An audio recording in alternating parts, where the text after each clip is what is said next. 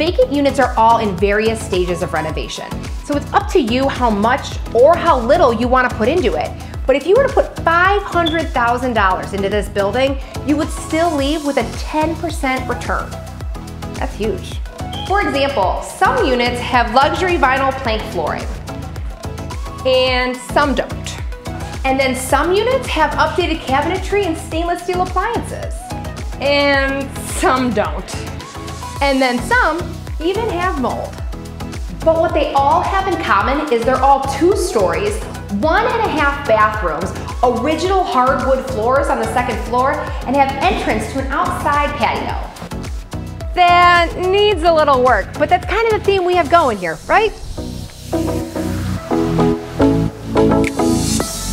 Look, I get it. Cleveland Heights can be scary because of its point of sale, and it is kind of intense. But you're renovating everything anyway, so anything they would note, you're gonna be fixing. Townhome style units aren't common, and most of the mechanicals are newer. This is not going to last, so if you want more information on this apartment or any other apartment in Northeast Ohio, my name's Erin Thomas, and you should contact me below.